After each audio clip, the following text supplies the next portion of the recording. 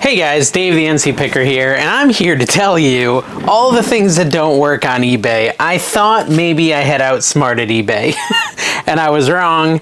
I definitely did not outsmart eBay, and they're yet again punishing me and removing my listings.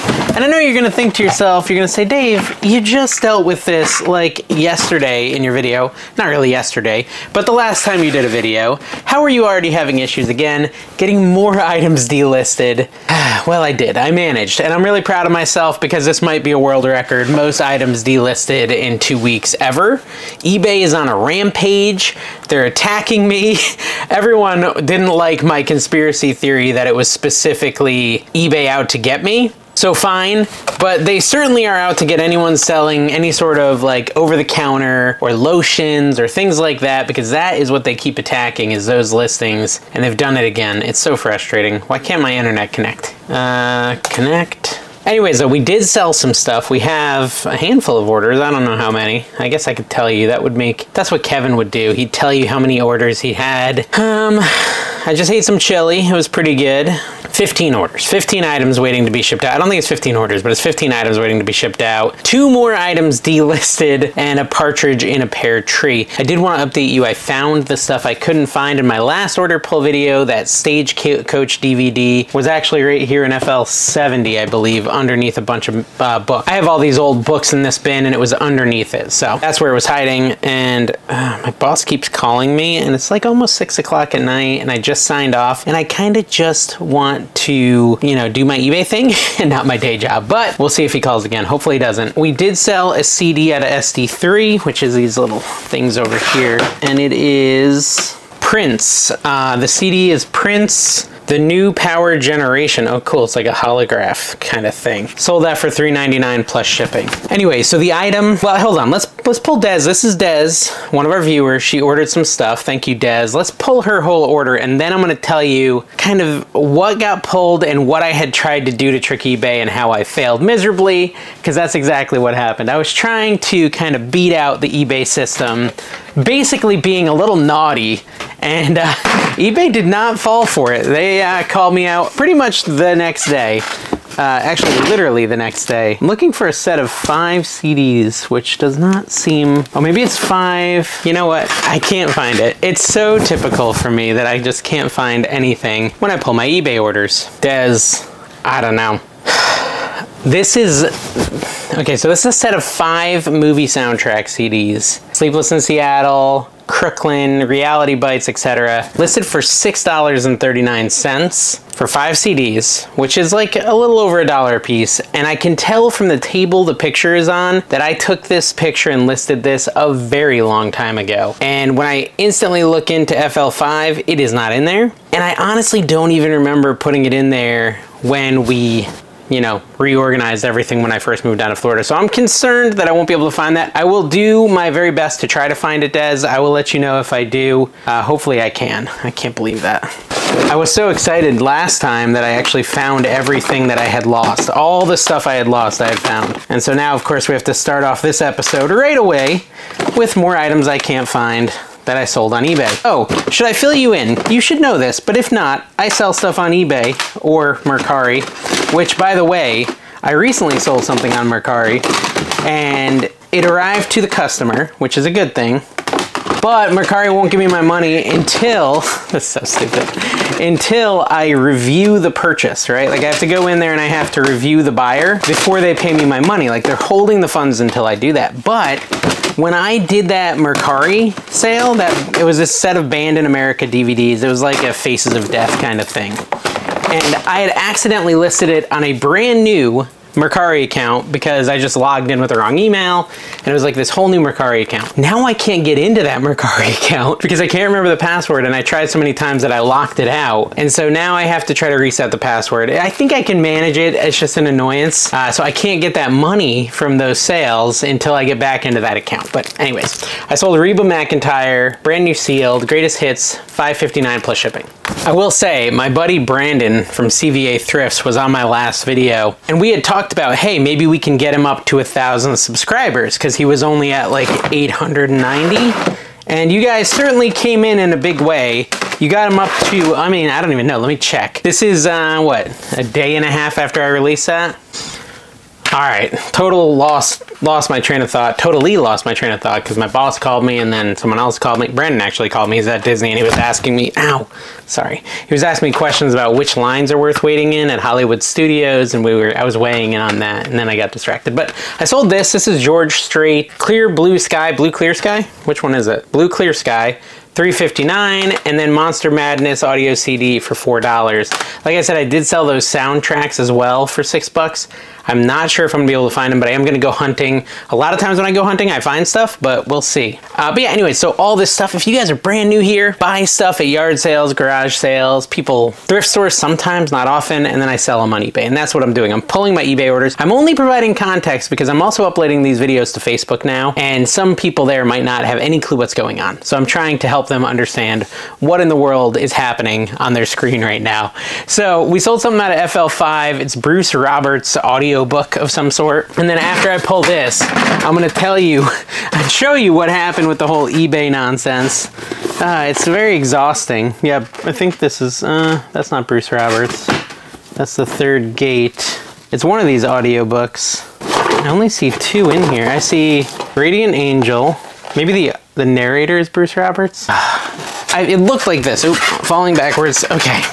Let me take a look here. I think it's this. The Third Gate by Lincoln Child. Yes, The Third Gate by Lincoln Child. This was sold $3.99. It's an audiobook. 8 CD set. Man, I remember I used to pay like $80 for one of these. I'd save up to buy another audiobook like the Harry Potter ones. And now they're $4 for a whole audio CD. Pretty crazy world. All right, so let me see if I can find this. I was just looking at it.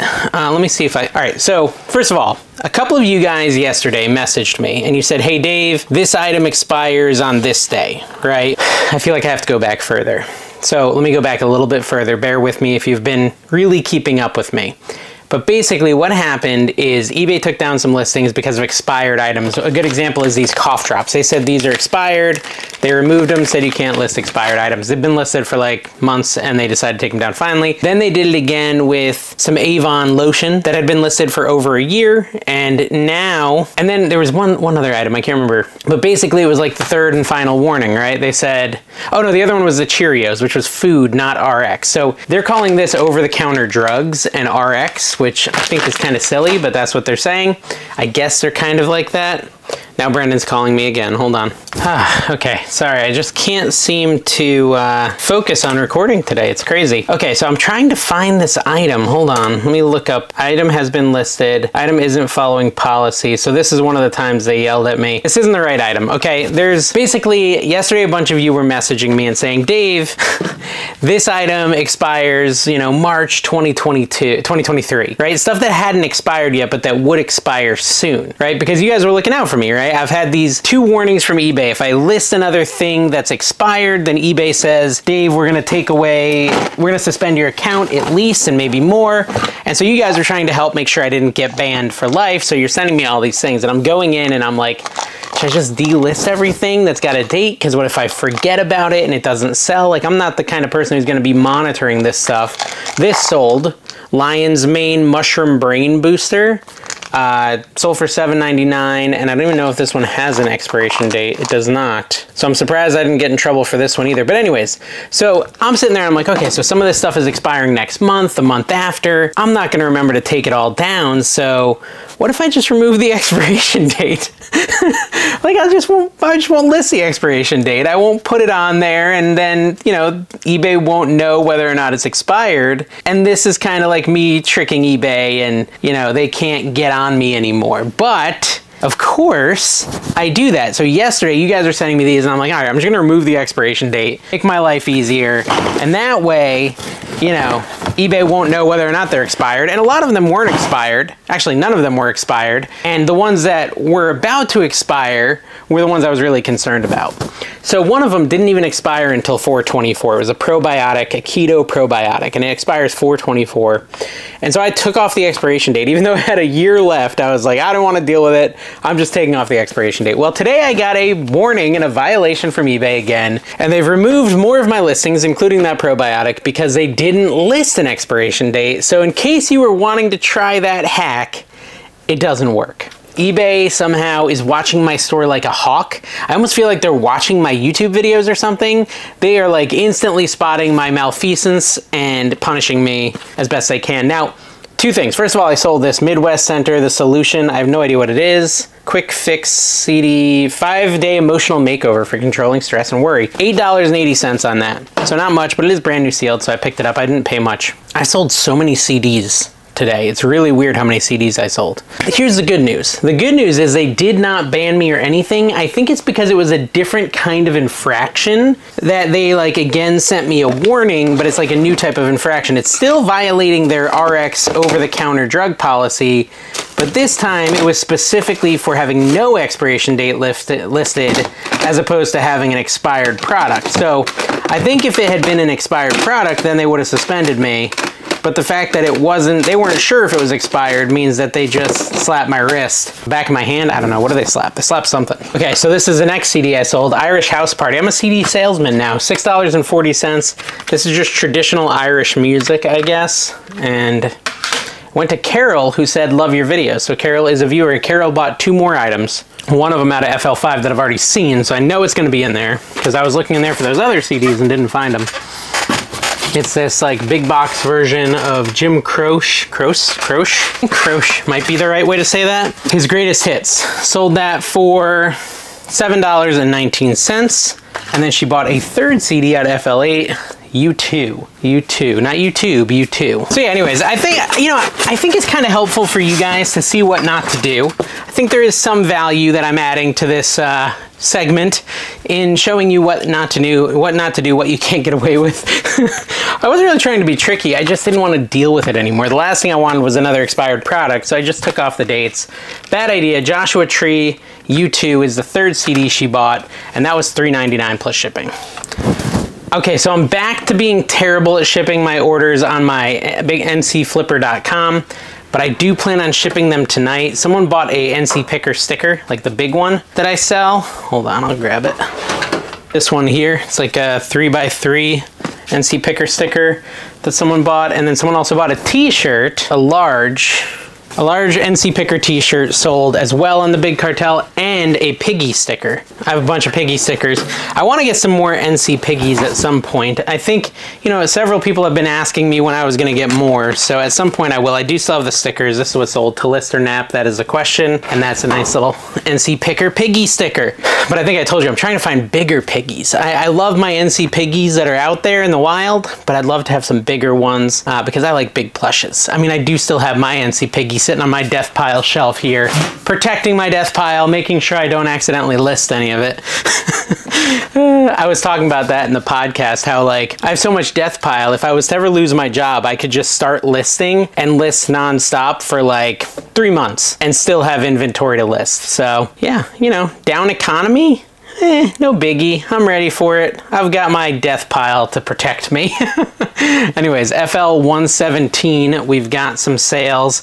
This is a newly listed box full of Funko Pops. And I believe Goku sold, I think. Let me check. Is that what he bought? Yeah, Goku driving. It's like a driving Goku. He's got a steering wheel. This is from Summer Convention, limited edition 2022. Sold that for $17.59 plus shipping, $17.59. Okay, and that went to Jessica. And Jessica actually also bought another Dragon Ball Z. And everyone laughs at me when I try to say this name, so I don't even know if I should try. It's like Piccolo or Piccolo? Piccolo? I'm trying to find it without damaging these boxes. People are very picky about their Funko boxes, so I'm trying to be super duper careful with them. I pack them nice and safely, so we should be good. Okay, here's Piccolo. Also a driving one. Interesting. This one's an FYE exclusive. Apparently there's a lot of driving in this TV show. I've never seen it, but I guess I like to drive. It's probably a show all about driving, would be my guess. Just a driving simulator type show. Those both went to Jessica. Hey Dave, wanted to say thanks for all the great content you put out. I really enjoy watching your videos because you seem really down to earth. Keep up the great work. Well, I think I am that, if nothing else. Down to earth is a good description. Speaking of down to earth, let me show you my huge mess in my office right now. So we had company with Brandon and his wife here and their kids, and then His sister-in-law was also here, so my daughters ended up sleeping up in my office. And it's still kind of a mess, because even though Brandon's at Disney now, he's coming back in a day and a half. Wait till you see this mess. So this was Anna's bed while they were here. She's back in her room now because they're at Disney. Like, she went into the closet and just everything's a mess. Stuff has fallen over. And then Callie had her bed on this side of the green screen. This was where her bed was all set up, but I moved it because I was doing day job stuff. This is where I work too for my day job. So this is my office, guys. How's that for down to earth? This is the way I'm living right now in my office. Kind of ridiculous. It'll be clean once the company leaves. But for now, it's gonna be messy. Oh, I'm up here for a reason. I did come up here for a reason. I came here to pull an order. I think it's this little guy. This little, what are they called? It's gonna bother me. Well, it's a Japanese like tinker toy made of metal, but there's another name for this plastic that the bunny's made out of. Celluloid? Cellulite? Something like that. Cellulite might be the like fat wrinkles I get on my butt. Let's see. Celluloid. Yeah, celluloid bunny. Sold for $7.92 plus shipping, so not much, but it is cool. It's a little wind-up toy, and it does work, I believe. Yeah. See that? It's kind of cool. Did you think I was hypnotizing you? I wasn't. I know, it seemed like it, but I wasn't. I feel like I'm just on the edge of getting banned from everything. I'm on the edge of getting banned from TikTok too. I don't know if you knew that, but like I posted a video of, if you're new here, you may not know this, but I have a TikTok where I do videos, and I don't do them very often because I don't really like TikTok. I don't even have it on my phone. I just upload them from my computer. But I had this TikTok that I made where I was at the thrift store in Vegas like a year ago, and a lot of you probably didn't see it, but I'm looking through clothes, and I think Tina found it, my wife. There's a pair of pants they're selling with a giant poop stain. Like, you can actually see the poop all over the back of the pants, right? And I was like, at the thrift store trying to find a profit, going through, and I was like, don't buy these, and I pointed at the poop, and TikTok took it down because it was like inappropriate content, which, by the way, there's way more inappropriate content on TikTok than that, but for some reason I got in trouble. And then next, in August, I went and I bought a whole bunch of like really valuable knives at the Highway 127 sale, and I was showing my buy and how much they were worth, and they took that one down and said it was promoting dangerous weaponry or something like that. It's just pocket knives, right? And so then they sent me a warning, like, if I post another inappropriate thing, I'm gonna get banned permanently from TikTok. And so like, now I might get banned on TikTok, I might get banned on eBay. I'm doing really well, guys, really well. I sold this hat. This is a, beanie, right? Native eyewear is what it says. I don't know. I don't know what I paid for this, but it sold for $8, so someone liked it. It's a cute hat, but I don't really understand the reference. So also in the podcast, we talked about the Trash to Cash meetup. So the Trash to Cash is a podcast I'm in. It's got Kevin the Commonwealth Picker, Carrie, American Arbitrage, both YouTube channels, and then my own self, and my YouTube channels. And we're doing a meetup in Vegas, April 21st and 22nd, where we're gonna be there. We're gonna have dinner with people. We're gonna go to the Goodwill bins and all this stuff, and we've released the ability to buy some tickets. Basically, it just covers the cost of the big dinner we're doing at Gordon Biersch, which is like a big brewery in Vegas. It's a chain, I think. You probably have one in your town for all I know, but we signed up for a bunch of tables in a private area and a buffet and stuff like that. And so there's a cost to the tickets. It's $40. That's just for the food. And then beyond that, a lot of us are staying at the MGM Grand Hotel, and we're gonna just hang out at the casino hotel. We're gonna go to the bins, we're gonna go thrifting, we're gonna potentially go yard selling. I don't really know how it's all gonna go down, but it should be fun. I'll put the link below if you wanna come too and meet me, Kevin, and a bunch of other resellers, and of course Carrie, I guess. You'll have to meet him because he'll be there, he lives there. I sold this Elvis pop also for my recent pop buy. Sold that for $17.59 plus shipping. But yeah, it should be fun. I'm excited about it. I think we've still got a decent amount of tickets left. It's not, yeah, it's definitely limited. Like, they only can hold so many people in this private dining area. But we went out of our way to find somewhere with a pretty big capacity to where we thought maybe it wouldn't sell out, but maybe it will, who knows? You never know. Kevin has a lot of pull. I don't know if anyone's gonna come see me. Oh, this is cute. I can't believe it's so big. Giant sky plush. Hold on, let me get Bullwinkle back in his cage there.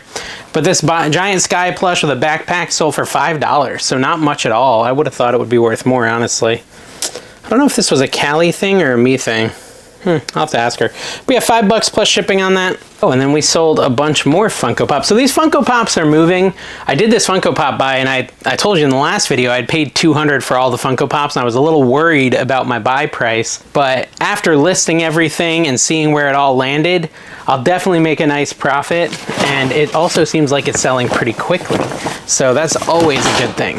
I sold this vintage Mickey Mouse plush that I got on Whatnot for $8 plus shipping. I think I paid like $4, so this wasn't a great buy.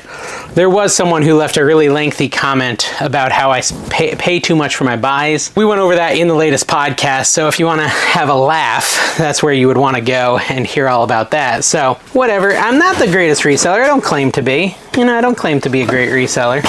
Oh, this is a cool one. This is a Darth Vader Funko Pop, and it is number 539, and it sold for $13.59. I'll show it to you there. It's kind of nice. I like it when the inventory moves this quick. 2 more Funko Pops went. One is Tommy Pickles from Rugrats. Remember him?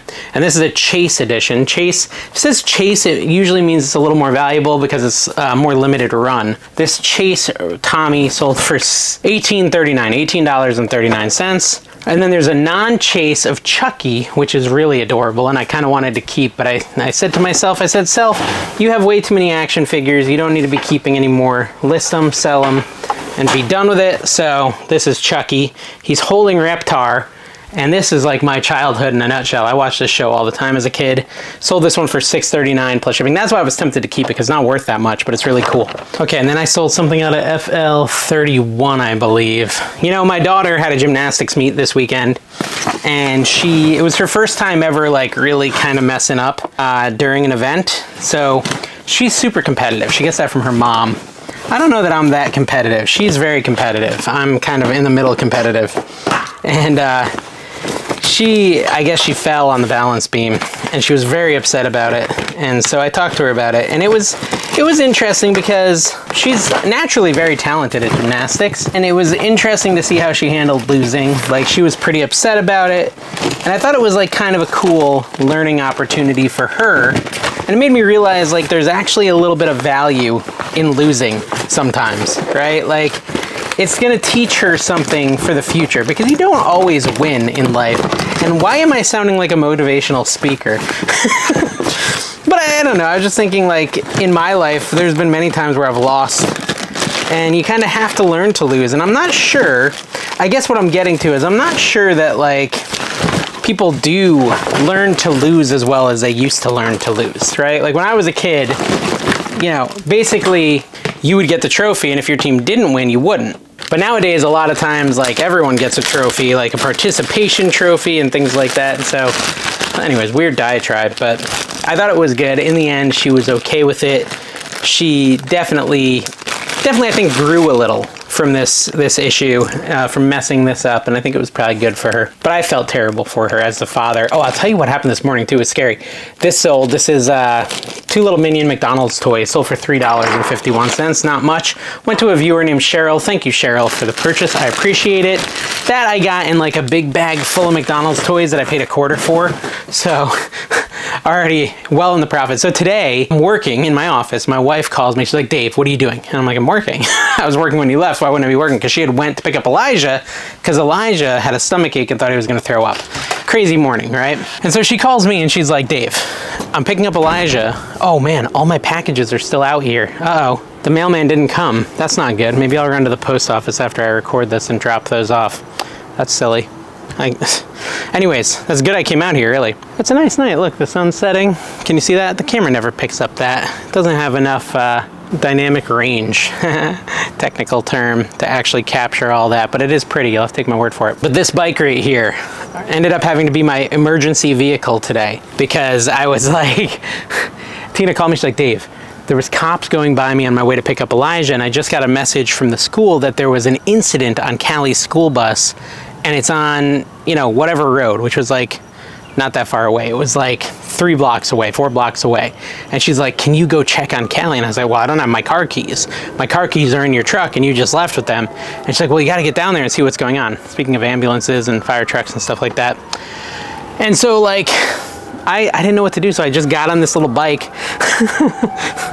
Hold on, let's go inside. They're loud. I got on that little bike and I just started booking it on that little pink bike to find Callie's bus stop.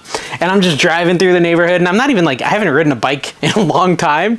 And so like I almost got hit by a car because I wasn't really paying attention. But anyways, I got to the bus, I see the cops there at her bus. I see another bus, I see her bus, and I'm like, well, what the heck is going on?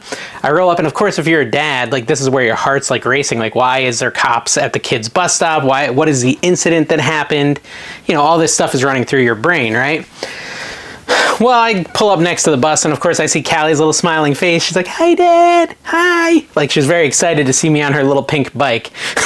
Elijah told me if I rolled up on his bus in that little pink bike, he would have killed me because it's super embarrassing. But Callie's 8. She thinks it's funny when I ride her little pink bike. But yeah, she was fine. And I'll tell you what happened, but first let me show you the sale. It's not this Sylvester hat, which is adorable. That's an Anna item. Push that back in there. It's this hat. This is a New York Mets hat I've had for 2 years.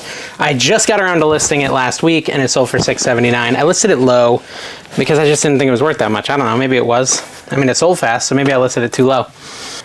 But yeah, so basically I asked the cop what was going on, and he said that someone, when they were driving down the road in the bus hit a truck's mirror and knocked it off that was driving by.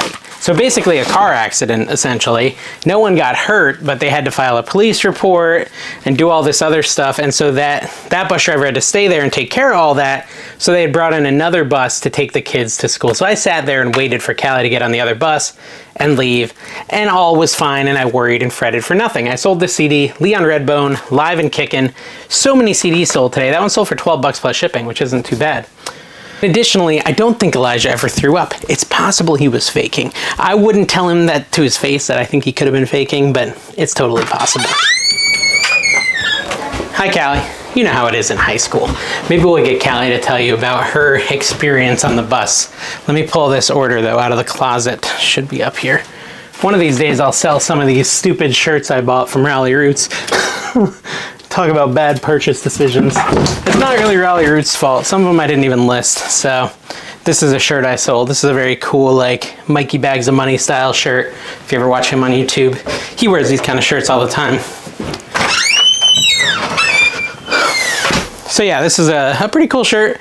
I took a really lowball offer. I didn't think they expected it. I had it listed for 15, took an offer for 7. Didn't even hesitate, because whatever, it's closed. All right, Callie Grace, what happened today? Tell me what in the world went on with your school bus. It crashed. It crashed? What did you do when it crashed? What did you say? I didn't even know it crashed. You didn't even know what happened. It just hit a mirror. You probably couldn't even feel it. It wasn't really a big bump or anything. Yeah. Was it, what did you do? How long were you sitting there waiting for the new bus?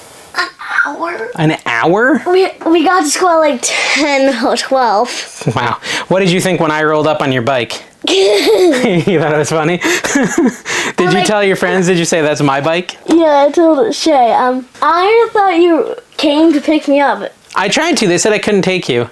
I was like, oh, can I just take her and I'll drive her to school? And they said, no, she has to get on the other bus. So, did other kids get picked up? No, they did? Yeah, one. Oh, one kid. Yeah, I tried. They wouldn't let me take you, so.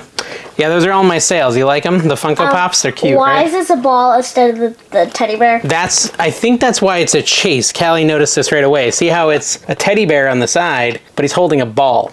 So I think that's a unique item. It's a special edition. So, kind of cool. It's rare. It's ultra rare, basically, as you'd call it. So, anyways, that was Callie's story. A harrowing story. She got to school way late. Did you have a good day in the end? Nope. Nope, she doesn't like school. So, all right, well. Also because I missed you. Oh, I missed you too, Callie. And the viewers missed you too, right, guys? Any of you miss Callie? Write down below how much you missed Callie. All right, let's see, Callie. How much you think I sold? I'm going to tell them the grand total. Did you finish? I finished. I just pulled my last one. What do you think? I don't know, a lot. $387.51. Shipping will probably be about $85. So basically a $300 day. Takeaway fees, which would be like 60 bucks. I don't know, I'm giving eBay more money than they're really taking in that scenario, but $250 probably in net income today. And profit, I don't know, less profit. Why are we putting a box on my head? Okay, thank you guys for watching. I hope you enjoyed the video. See you next time. Bye-bye.